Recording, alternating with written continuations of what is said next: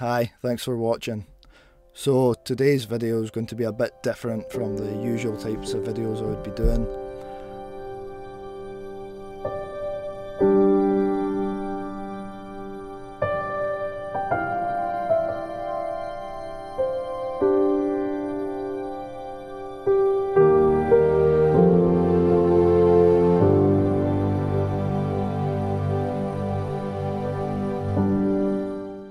I asked if you'd rather see a video about Scotland or Iceland, as I was just looking through old footage and I kind of figured those were the two places that I could make a good video about that has, you know, a story with it. Scotland won the vote, so doing a video in Scotland.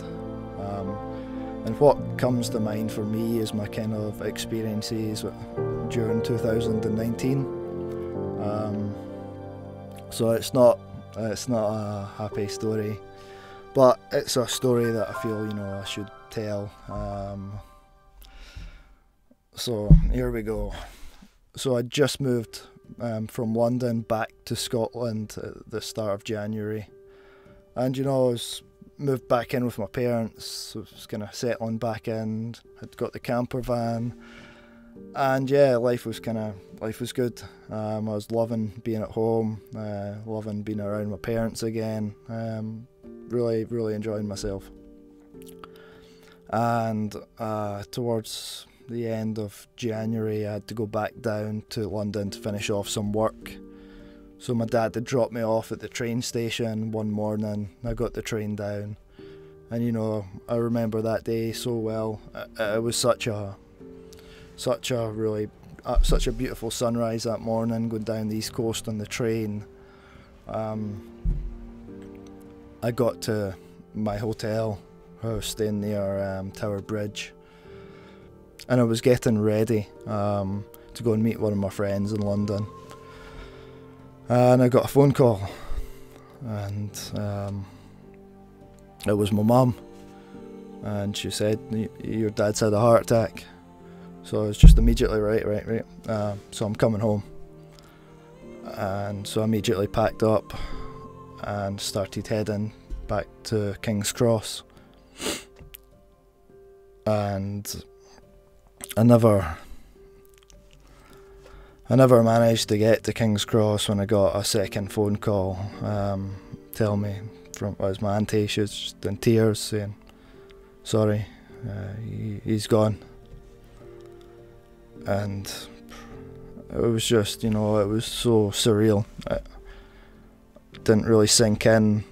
It was the longest train journey of my life back to Scotland.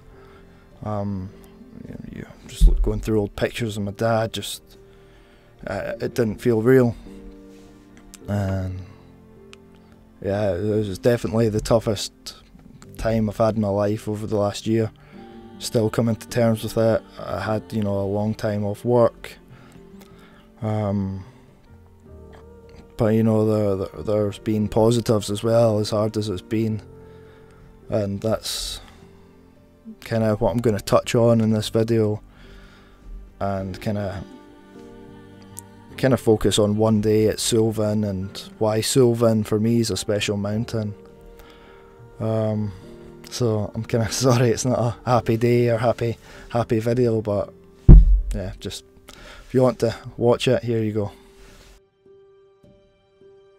In the days following my dad's death, I just wanted to get away from everything. Two of my best friends said they would come with me up to the Highlands in my camper van. We stopped off at the Corrie Gorge, which I guess is Scotland's kind of answer to the Grand Canyon. There's not really anything else like it in Scotland. It was in the middle of winter, the conditions were perfect and there was nobody else around. We arrived at Lochinver that night and got a bit drunk. The next afternoon we woke up, looked at Suilven in its wintry condition.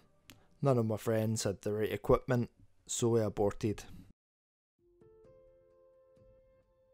So I remember getting back from Suilven with my best mates Stevie and Aki, and we went into my house and my sister wasn't well. She's epileptic. Went to see her, and she was like, said to me, I'm not feeling well, go get mum. So I kind of went and got my mum, and just panicked straight away, because by the time I got back through, she was having a seizure. And my two friends were brilliant. They helped her through it. I couldn't really watch. I'd never seen her in all these years. I'd never seen her have one. When I kind of seen it, I just freaked out, just backed off. I called the ambulance and things. I dealt with that, but I couldn't watch her, you know, just wriggle around and stuff. It was horrible. And the next week or so was pretty bad. She just couldn't like get out of having these seizures. She's had them before, but usually there'd be kind of a couple and then that would be it. I think just with the stress and the trauma of my dad, it was just over and over again, and the recovery meds weren't working, and you know, that was scary, seeing her struggling to breathe and having the ambulance out time and time again, when she was eventually kept in hospital for a while, and then she was back out. She was in good hands with my family, but I just couldn't watch it. After losing like my dad, it was as if you're just kind of watching someone else go, and I just couldn't handle that. So I just went away myself. Back up north, I didn't have a plan. I think I got to Gerlock, and I remember I was looking over to Skye, and it was beautiful, so I thought, right, I'll go to Skye. And Skye for me is one of those places, it's beautiful, don't get me wrong, but these days it's very touristic. But in February you're totally fine. It was beautiful then. Clear skies, very windy, still cold. And I just explored Skye, I think, for a day or two.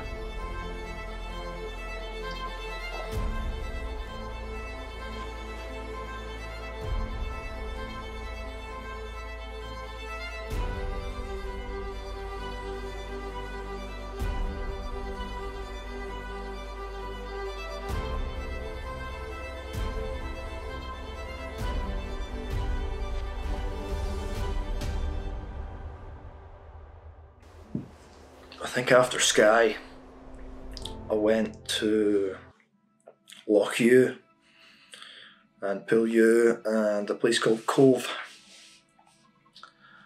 And just when I was thinking about it, just earlier, I was like, with the kind of situation we're in, I was in this place called Cove. And it's one of the only places in Scotland I've been to where you're reminded of the war and the hard times that people had. People set sail from here to the Arctic, to Russia, to supply goods. Some of them didn't return. And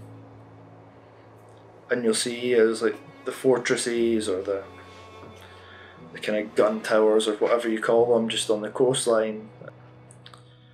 And I still, after I'd seen that, I'd went elsewhere, but I still wanted to go back to Suilven. So I decided to head north.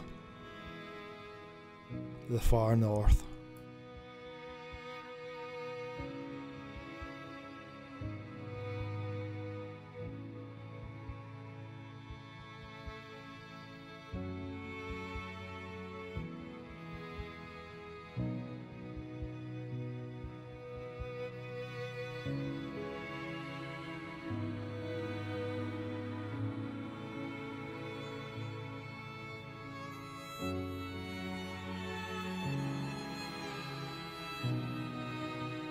And I was hoping to make it up to Loch Inver and that the weather would be good. And eventually I did. I got to Loch Inver the night before and parked up and took some time lapses, and the weather was good, the sky was beautiful, very windy but it was clear, whereas, you know, 2 weeks before when I went up it was proper winter, and it was like 18 degrees one of these days in February, which is quite unheard of. So the morning I got up early to climb Suilven. Today it was the most amazing sunrise I've ever witnessed, and I've been lucky enough and fortunate enough to have seen many sunrises all over the world in some really amazing locations, and I'm grateful for that. But none of them compared to what I was seeing up at Lochinvar and looking all over towards Suilven and Canis. I was just blown away. I couldn't believe it, what my eyes were seeing. I just got the drone and the camera, and I just wanted to make sure I could capture it. And it still doesn't do it justice when I look back. I've tried to. It captured it pretty similar to what it was, but it was so much nicer. And it was a good walk in. I was just listening to music, just got my head down, got to the base of it in no time, and then it was up. And it was quite an emotional summit, if I'm being honest.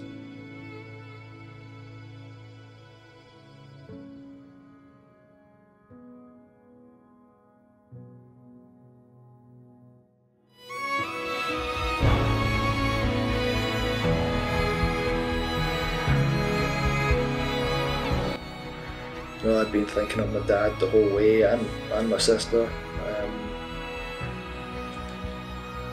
I had them in my mind, and it was just such a beautiful day. I think I met two other people, but no, I had the place to myself, the summit to myself.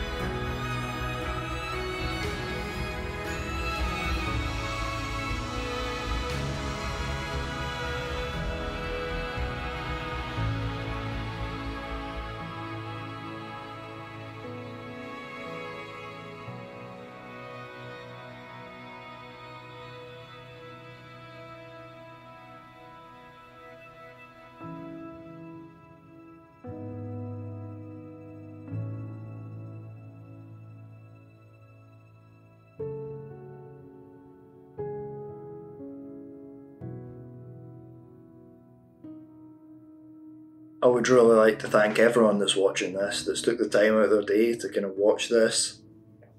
It does mean a lot. I want to thank all my friends and family that were kind of there for me during 2019, and to all the people I met, all the new people I met during 2019.